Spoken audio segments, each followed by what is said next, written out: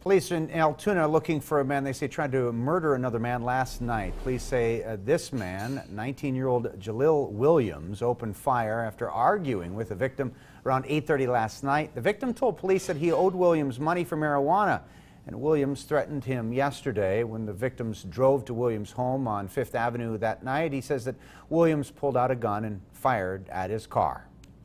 Some of the information received is that Jalil Williams is trying to organize a street gang here in Altoona.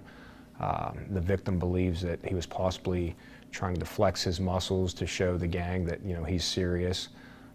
So that's why the shots were fired.